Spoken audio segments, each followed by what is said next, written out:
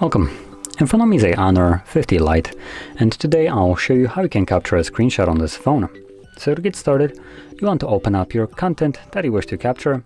I'll be using the home screen as an example for this. So once it's open and visible, all you need to do is hold power key and volume down at the same time. This will give you this kind of image right here, just to signify that you have captured your screenshot.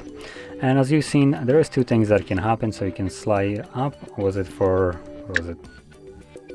share, and then swipe down for scrollable.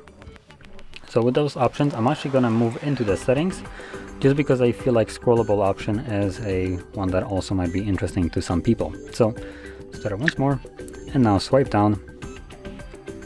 I don't know why it's showing me every single time this same thing. So just swipe down, and apparently we need to turn it on. Great.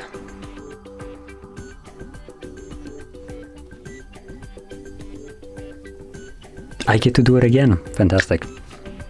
So now let's swipe down, and you will see that it starts scrolling down.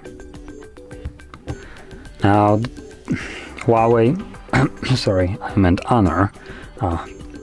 Let's not mistake them too, because it's not like they are the same company. Has one of the worst implementations of this. So once you start scrolling, as you can see, it scrolls fairly rapidly, and once you tap on it to stop it, it automatically finishes up the actual scrollable screenshot.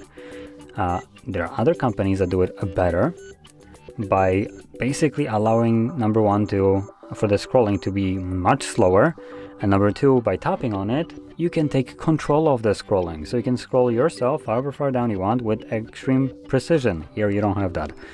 So the best thing that I can offer you as an insight is just to completely overshoot whatever it is you're trying to capture. So if you wanted to stop at security, overshoot this, and then simply crop it down up to security.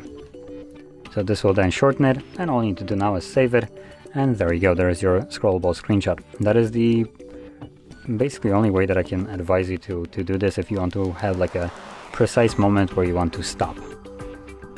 Now, all the screenshots that I have captured can be found in the gallery application, and they will be either in photos, as you can see all smack here in the middle of photos, and also if you navigate into albums, the phone creates a screenshot album, and in here you will find exclusively screenshots.